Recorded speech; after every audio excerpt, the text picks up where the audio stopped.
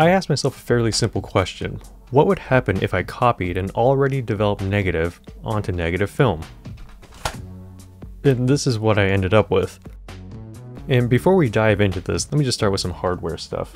I shot all of this with my Nikon FE2, a 55mm f2.8 AIS macro, and the Nikon PK13 extension tube. For the first few rolls, I used the Nikon ES1 slide copy adapter, and for the rest I used the Negative Supply Basic Carrier 35.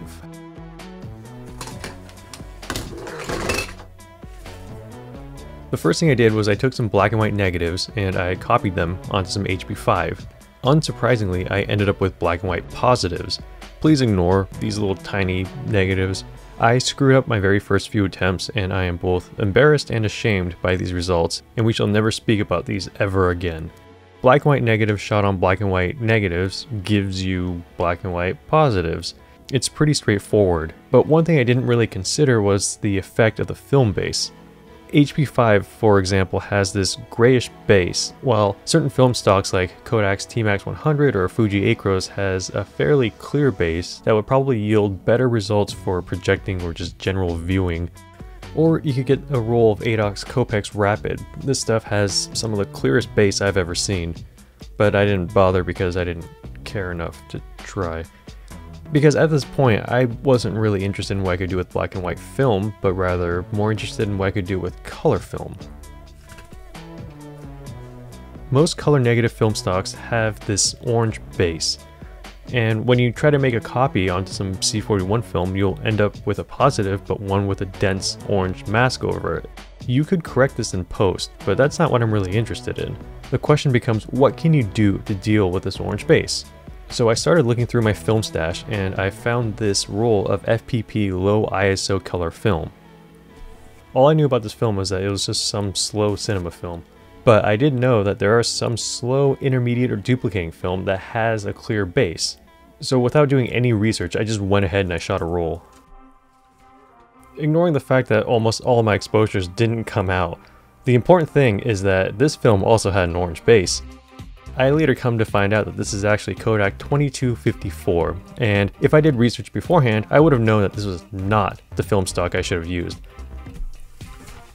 At this point, I just shelved the project. Nothing was working, and I knew I had to rethink my approach. And this is sort of where I just took a detour to see what happened.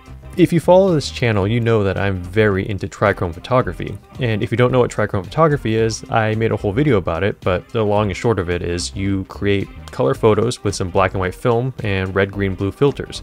And it results with negatives that look like this. You'll notice there's frames that are in triplicate. One frame was shot with a red filter, one with a green filter, and one with a blue filter. And this got me thinking, what would happen if I essentially did a reverse trichrome where I triple exposed trichrome negatives with their appropriate filters onto a single frame of color film? The idea intrigued me, but I knew the execution was going to be agony because I'm triple exposing each frame. A 36 exposure roll would require 108 separate exposures with 108 filter swaps, but I did it. And it actually kind of worked. Well, depends on how you define worked. Triple exposing trichrome negatives will yield a full color image, you just still had to disregard the orange base. At this point, the objective changed. I realized that I could triple expose my infrared trichrome negatives to create a color infrared positive. It would be like a DIY aerochrome. And I always thought that color infrared positives were unobtainable, but now I realize that this might be my chance. The first big issue I need to tackle is the orange base.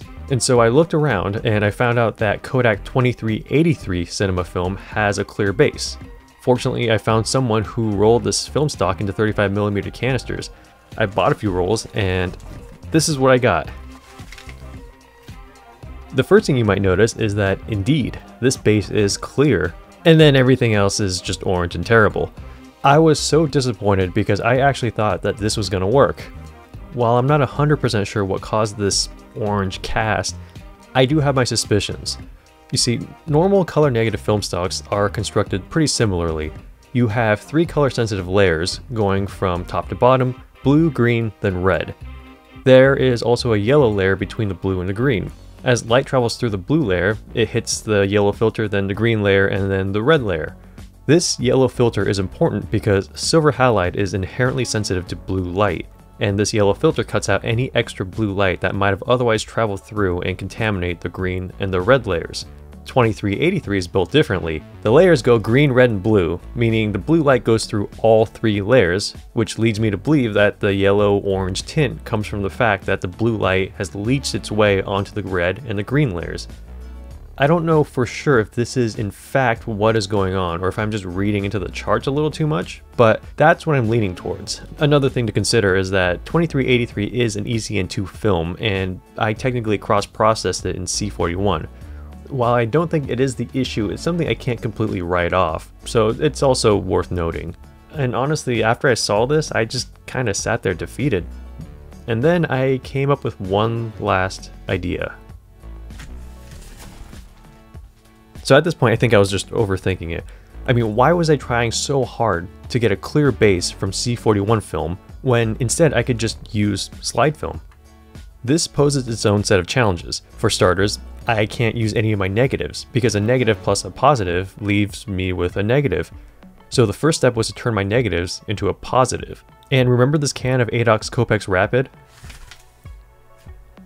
I used this to turn my infrared trichrome negatives into a positive. And then I took these positives and I copied them onto some slide film.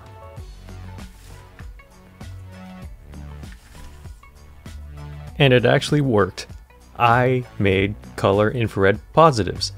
Now this is what I call a 3-foot project, as in it looks good from 3 feet away, but the moment you take a close look at it, it really starts to fall apart. First, I overdeveloped it, so we're not off to a great start. Next, we have a lot of registration issues, partly due to the fact that I have no real consistent way of lining these frames up. And then if you look at the colors, they're all kind of off. My exposures were also not that great, which messed with the overall color balance. And lastly, this lost a lot of fidelity. This is a copy of a copy, and mind you that the copies weren't that great to begin with. If you compare this to my original trichrome, it doesn't even compare. It's just a soft, mushy mess. This is no good for any kind of critical viewing, and most definitely not a replacement for aerochrome. But I was able to make a color infrared positive, so I got that going for me. And this is pretty much where I'm at right now. While I'd prefer to have a perfect, pristine positive that could rival aerochrome, I'm just happy that I was able to get even this awful mess to work. I do have plans to revisit this later. I already know a few things I could improve on, but not anytime soon, because that's going to require effort and doing stuff.